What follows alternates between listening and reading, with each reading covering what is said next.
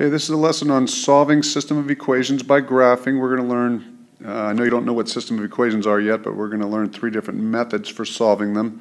Before we do that, I want to review graphing linear equations. It's an essential skill here. So we're going to start by graphing the linear equation 3x minus 4y equals negative 12. You might look at that and recall that you could graph that by graphing the x and y intercepts and drawing a line through those intercepts, but because we're going to sometimes need to be able to see multiple points, we're going to need to know our slope. So I'm going to want you to use slope-intercept to graph these. So we're going to want to convert our equation to this form, as you recall, where m is my slope and b is my y-intercept, where the line goes through the y-axis. I know it's been a while since we've done this. So I'm going to start by getting the negative 4y. I want to get this by itself. So I'm going to subtract 3x from both sides.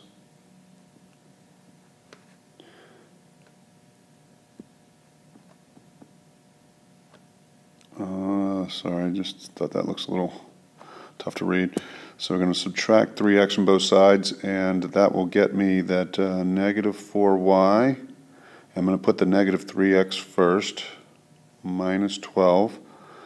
And then I'm going to multiply both sides by the reciprocal of negative 4, which is negative 1/4. And then I got to distribute that to both terms on the right side. So that'll be y equals 3/4 x plus 3. That's after I distribute that negative 1/4 to both terms there. Now I'm going to graph this by, my y-intercept here is going to be, remember my y-intercept is going to be this 0, 3 right here. So I'm going to, 0, 3, that's the first thing I'm going to graph, my y-intercept, which is 0, 3, because when x equals 0, y equals 3 in that equation. And my slope is 3/4, and that's my rise over run, my vertical change to horizontal change ratio. So I'm going to go 0, 3, which is right here. And then I'm going to go up 3, 1, 2, 3, and over 1, 2, 3, 4. And I'm actually going to do that more than once. So then I'm going to go up 3 and over 4 again. And then I'm going to put a line through that. So there's my line, put arrows on the end. Now, one thing I want to really stress here, because this will be important as we consider what our solution to a system of equation is that each point on the line is considered to be a solution to the equation I start with. So what that means is, so for example, the points that I've identified on the line right now, and every other point that I haven't identified, are these points. So, and every one of these points is a solution to the equation. That means when I plug in for the x and the y, it makes it true. So for example, if I pick the point 8, 9, and it would work for these 2 points as well, it should make the equation true. So let's just verify that. So 3 times 8 minus 4 times 9 should equal negative 12, and that's 24 minus 36. And that does equal negative 12, so, because you get negative 12 equals negative 12. So, and that every other point on the line should make the equation true, therefore it's a solution. So that's an important point going forward.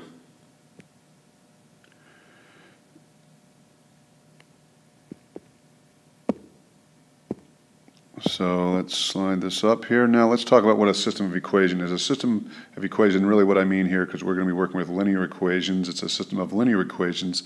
It's a set of 2 or more linear equations that we deal with at the same time. So this is an example of a linear equation. We're not looking at these two equations separately. We're trying to determine something considering them together. So, but I am going to graph them separately, and then we'll make some sort of determination.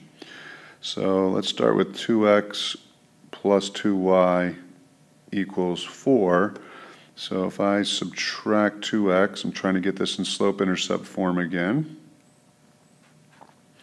And I'll say, give me 2y equals negative 2x plus 4. And then I'm going to multiply by 1/2 on each side.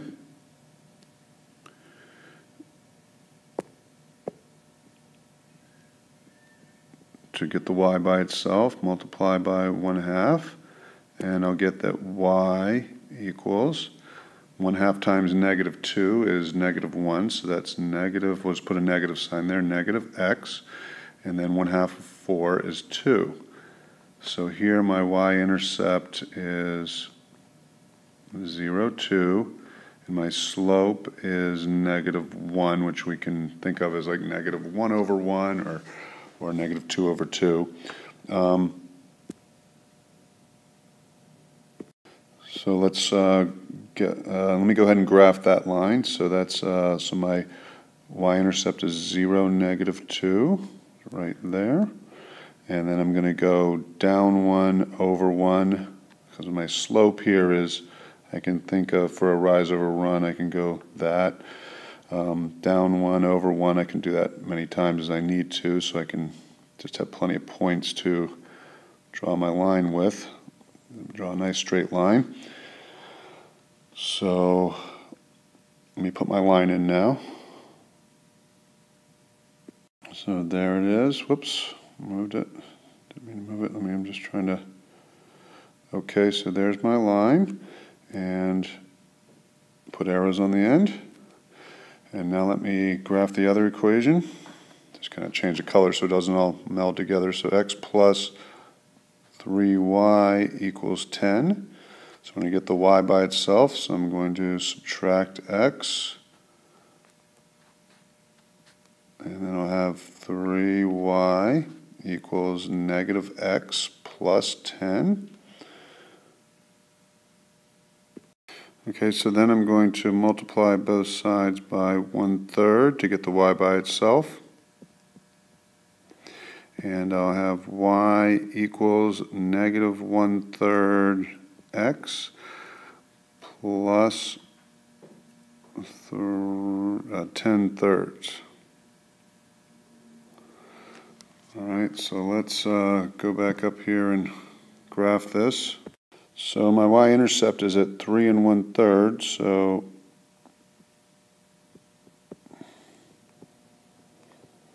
(0, 3 1/3). I could leave that as 10/3 if I wanted to, and my slope is equal to negative 1/3, which we can write as negative 1 over 3. All right, so 0, 3 1/3 is going to be right about here. It's a little high.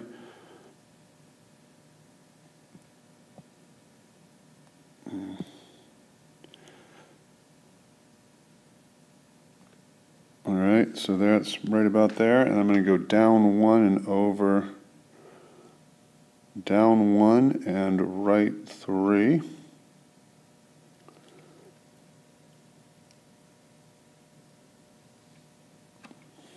So that's going to be, that will be right about, so down 1 and over 3 will be right about, down 1 over 3 will be right about here. And I'm going to draw my line now.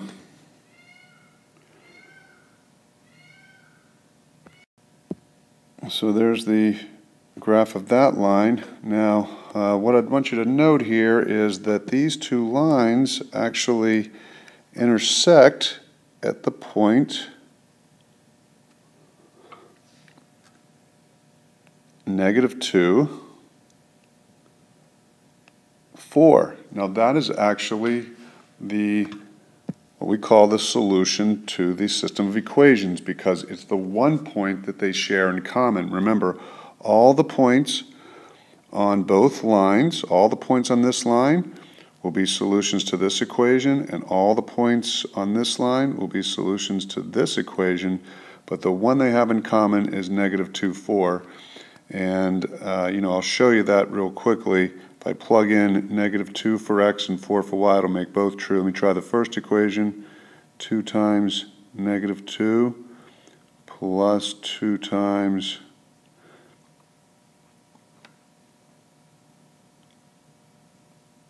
two times 4. Don't need those. Those parentheses.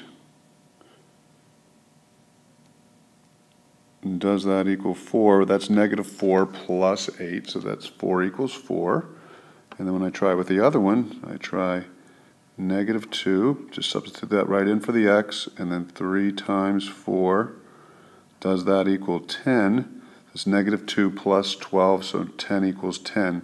So you can see that works. So -2, 4 is my solution to that system of equation, and that's what we're looking for with all of these. That we know what we're trying to accomplish. So I'm going to solve this system by graphing. I think I'm going to try to make it just a little bit bigger, so make our job of graphing a little bit easier. So I've got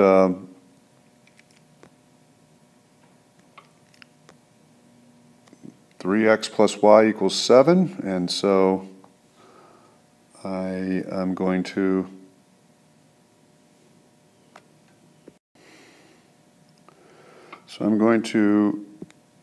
look at 3x plus y equals 7, and I'm going to subtract 3x from both sides, and that'll be y equals -3x plus 7.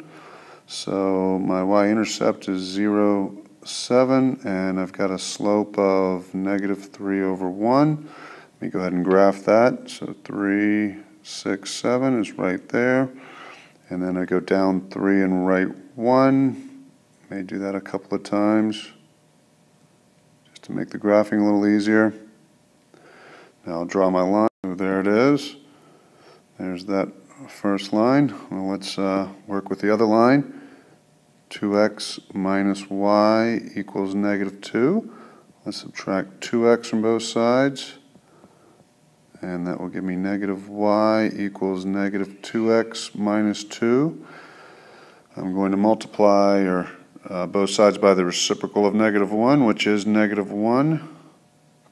So multiply by -1 to get rid of that negative. Do that on the other side as well, and that will get me y equals, that's just going to change the sign of everything, 2x plus 2. So got a y-intercept of 0, 2, and a slope of 2 or 2 over 1. So let's graph that one now. So 0, 2 is right here. Clean that up a little bit.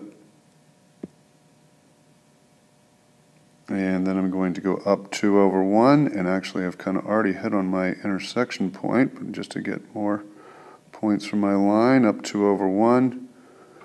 And I'm going to draw my line now. So there it is, and I can already see what my point of intersection is. It looks like it's right there at the point 1, 4. Let's notice that. That's at that point 1, 4. Sometimes what I do is I just do like so, but clearly identify your point of intersection there is 1, 4. Let's just kind of talk through it so we don't take too much time. 3 times 1, if x is 1, that's 3, plus 4 is 7, and 2 times, and then over here, 2 times 1 is 2, minus, if y is 4, that would get -2, so it works. Okay, here we go on this next one. I have the system I'm going to solve by graphing. Move this over just a little bit, shrink it up.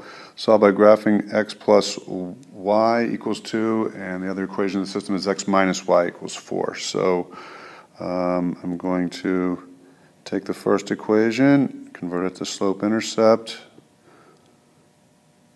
So I'm going to subtract x from both sides. And I have y equals negative x plus 2. So that means my y-intercept is 0, 2. My slope is negative 1, which we can call negative 1 over 1. My other equation is x minus y equals 4. I'm going to subtract x from both sides. Clean that up a little bit. Going to subtract x from both sides. I have negative y equals negative x plus 4. Got to get rid of that negative, so multiply by the reciprocal of negative 1, which is also negative 1. So I have y equals positive x minus 4. So my y-intercept is 0, negative 4. And now I have a slope of positive 1 on this, which we'll write as 1 over 1. So let me graph this equation over here first. So let's go to the point 0, 2. It's right there. And I'm going to go down 1, right 1, many times as I want to. So that's there, there, there, there. Draw my line.